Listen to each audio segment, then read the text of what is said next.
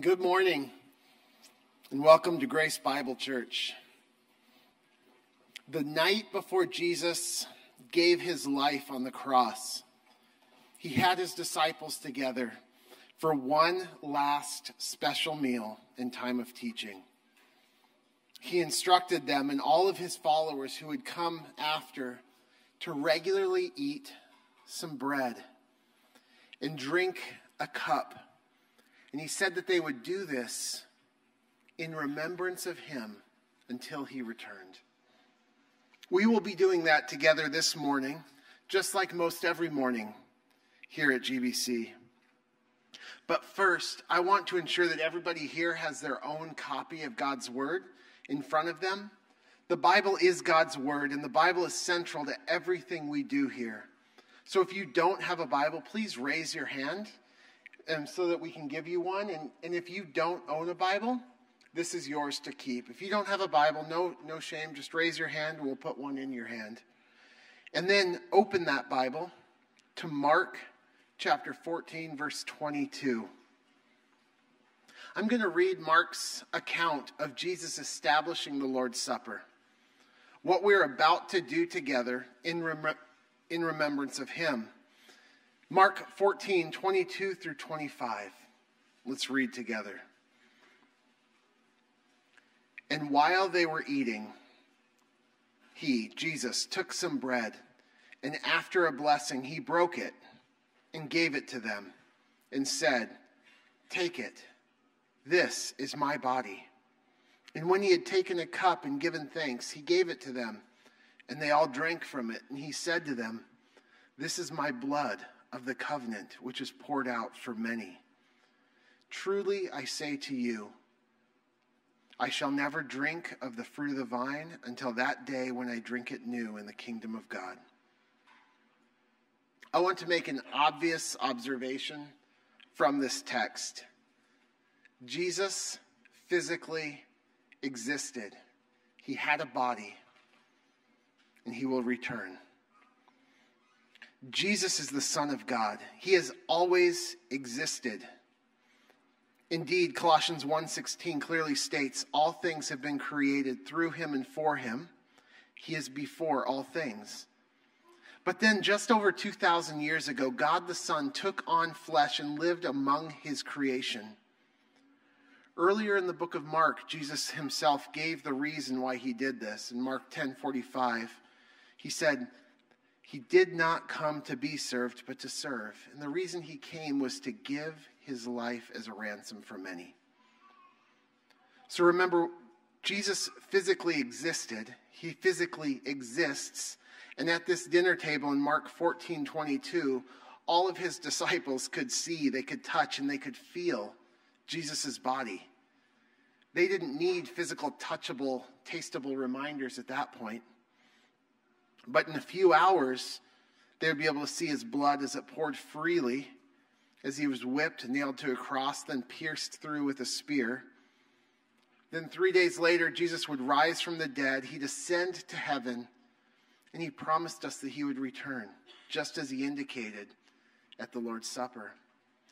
But while he was gone, his disciples, us, could no longer see him, couldn't touch him. We can't eat with him. But we all could still taste, touch, feel the physical reminders of the bread and juice that he left us in the Lord's Supper. In 1 Corinthians 11, Paul records that after Jesus spoke of the bread, he said, "This is my body." And then he instructed his disciples to do this, eat it, in remembrance of me. Then he gave them the cup, and afterwards he repeated, "Do this in remembrance of me." Right? The disciples that night, they could see and they could touch Jesus, but very soon Jesus would be gone for a time. And while he was temporarily away from his people, he said he wouldn't drink of the fruit of the vine. And in wisdom, he gave us physical, seeable, palpable, touchable reminders of him. The reality of his existence and the inevitability of his return. in the Lord's Supper. Jesus still is. And he will return. But until that day, we believe without seeing. Doing this in remembrance of him holds a special importance for us, who for a time can't physically touch or see Jesus until he returns. In the most recent Gallup poll surveying Americans, 81% of those living in our country say that they believe that a God exists. But for most, this is at most some belief in a distant spiritual being, not saving faith in ever-present awareness of the triune God who revealed himself to us in Scripture, who died for our sins, gave his Spirit to us, and who will return to judge and reward.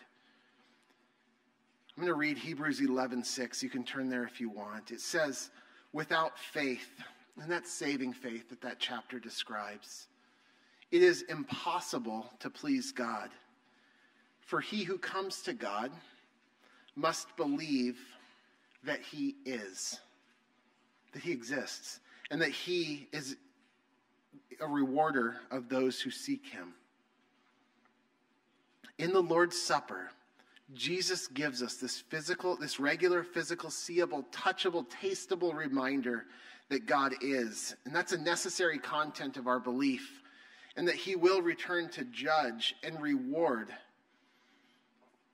where he will eat and drink with us again. Christian, this ought to strengthen your faith. But before you're too quick to separate yourself out from those 81%, at least many of those 81% of Americans who say that they believe that God exists, but clearly do not have their life affected by that faith. They have not come to saving faith. I want to ask you a question as you evaluate your own life, your own faith. Have you ever been about to do something that you knew that you shouldn't? Something sinful even, something of which you would be ashamed if anyone were to see. So you looked around to make sure that nobody was watching. And then when you were pretty sure you were alone, you couldn't see anybody, or at least you were out of the eyesight of people around you, you did that thing. Maybe there's a website you knew you shouldn't look at, a TV show you ought not to watch, a word muttered under your breath in frustration, cheating on a test, taking something that wasn't yours, eating a bite of food that you knew was gluttonous, not doing what you should do, whatever it was. Have you ever done that? I have. And I acted in that moment like God did not exist. Or if he did, that he was actually less substantial, in his judgment, in his opinion, less important than the people I could see. Kids, do you care more about what God sees or what your parents and your peers see? When you do those things, when you did that thing, God saw. 1 Thessalonians 4:8 makes it clear that when you and I have done this, it is a rejection of God. The exact opposite of what God saved us to be and to do. And this kind of disregard of God is simply out of step with the saving faith described in Hebrews 11, that first and most knows that God is. So why do we act this way? Why have you acted this way? Could it be that you're more aware of what you can see and touch than he who is actually most substantial, Jesus?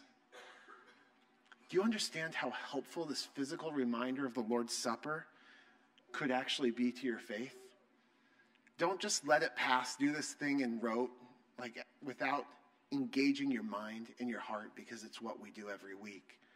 Don't miss this opportunity to strengthen your faith as you remember Jesus. I pray that today and every single Sunday when you physically touch the bread, you will be reminded of the reality that God is, even though you can't see him. And as the juice passes your lips and sits on your tongue, that you may contemplate the same Jesus who will return to judge, reward, and reign in his kingdom. The Jesus who spilled his blood for all who would come to him in faith.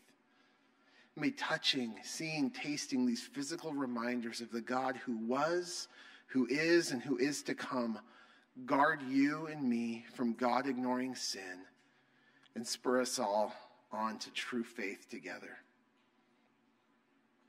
But perhaps you're here and you relate to God more as a spiritual concept or some far-off, distant reality. Perhaps even you may believe with your mind that the God of the Bible is real, but that mental assent hasn't impacted the way that you live, think, and relate to him. You haven't turned to him in true repentance and saving faith.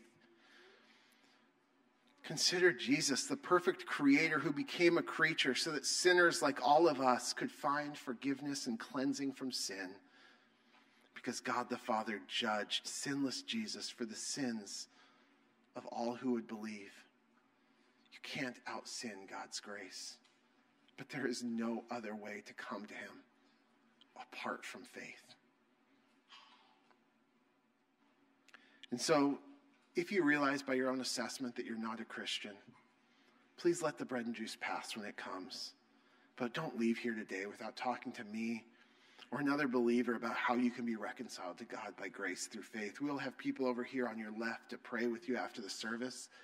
Please don't miss this opportunity. Men, please come serve us. And if you're a Christian, please take these physical reminders on your own as your heart is prepared.